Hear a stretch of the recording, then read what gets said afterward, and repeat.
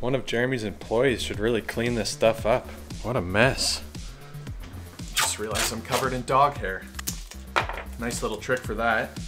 Get the tape, wrap it around your fingers, and you can go like this. Oh, that didn't work so well. What's up, haters? Today I'm going to be using Python to cheat at fantasy hockey.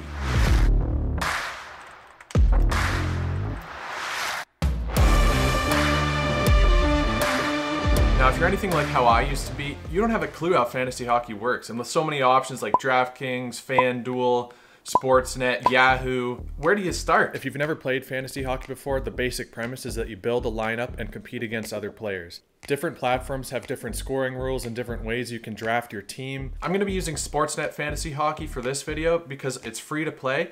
And the first fantasy hockey experience that I ever used was the Sportsnet Fantasy Playoffs. You enter a new lineup for each round of the playoffs. There's prizes at the end of each round, and the winner of it all gets like a new truck or something. So it's kind of fun to play and you don't have to put down any money. Cut that out. Basically how the Sportsnet Fantasy Hockey Playoffs works is you pick 3 forwards, 2 defense, and a goalie from both the East and the Western Conference. An important thing to note is that for this year, the goalies don't matter. It doesn't matter if you pick, well, they do matter, but it doesn't matter if you pick a backup or the starter.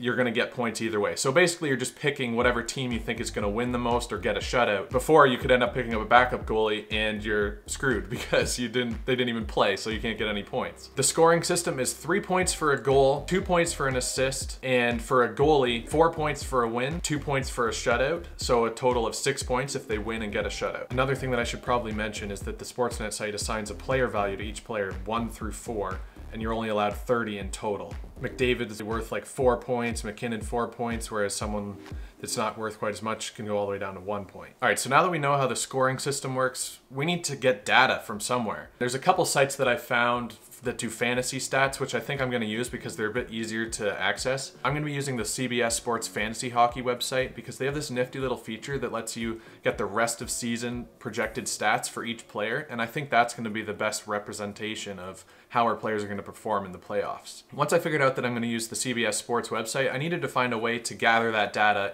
so I can use it in Python, because they don't have an API to pull raw JSON or like a CSV file of all of the players. So I have to create that myself. So to construct this ultimate lineup, I decided I'm gonna use Jupyter Notebook. Yeah, it's Jupyter Notebook. If you haven't heard of Jupyter Notebook, it's basically just a tool to be able to run Python scripts and import data easily. Yeah.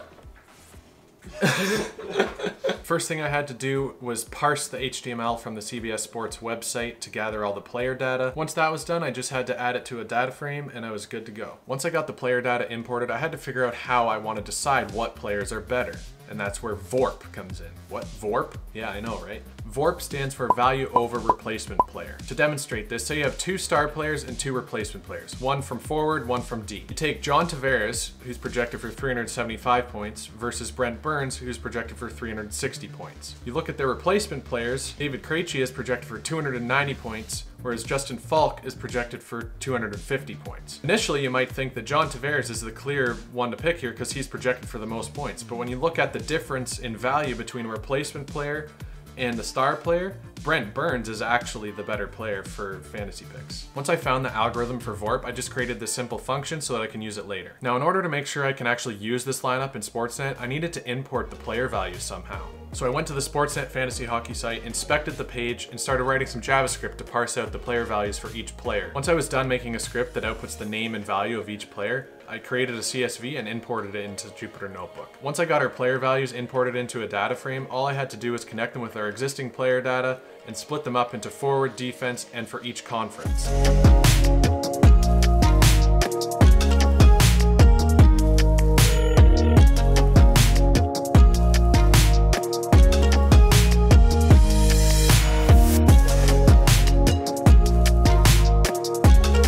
After 2.5 hours of tweaking the script, I finally got it so I'd have a separate list for Eastern forwards, defense, and Western forwards and Western defense. Then all I had to do was take the top 3 forwards, top 2 defense from each division, and I had a lineup. The only problem is the lineup has no goalies. That's okay, we can figure this out. I just need to tweak the script so that it gives me a total player value of 22 instead of 30, and that should free up enough space so that I can pick the top 2 goalies from each division because they're each worth 4. All right, this is it. I'm finally done writing the script. I'm about to generate the final lineup. Let's get Jeremy over here to see his reaction. Jeremy, come check this out. What do you think? The value over replacement player is pretty good. Pick value. Let's say pretty fancy script there. It measures VORP and goals and assists, but there's one thing that your Python script can't measure, Hayden. And that's heart and soul, determination, how bad a player wants to win the Stanley Cup. What happened last year, their consistency, their heart, how much they want to win. Yeah, okay, I'm just gonna use this. So what do you guys think? Do you think my numbers will outdo Jeremy's heart and hustle, or will I be forced to deal with his gloating for the next month? Make sure you like and subscribe to find out.